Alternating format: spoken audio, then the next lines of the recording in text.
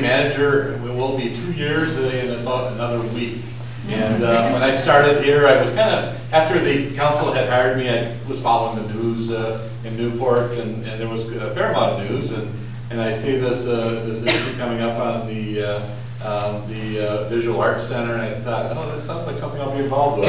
And so anyway, when the council got me here, they said, well, we've got a few issues. You know, we got some issues at the airport, we got the Visual Arts Center, we got a number of these things. But I can tell you that as a city manager, working with the Visual Arts group was something that was really a rewarding effort on my part.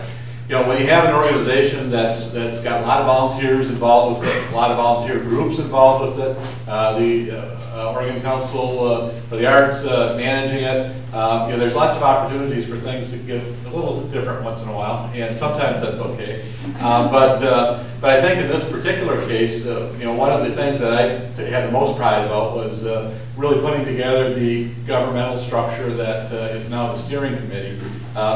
You know, I'm kind of weird. I'm a city manager. I like organizational stuff, you know, and it was kind of fun to pull that together, especially with the interests of so many different groups that are so critically interested in the future of this facility.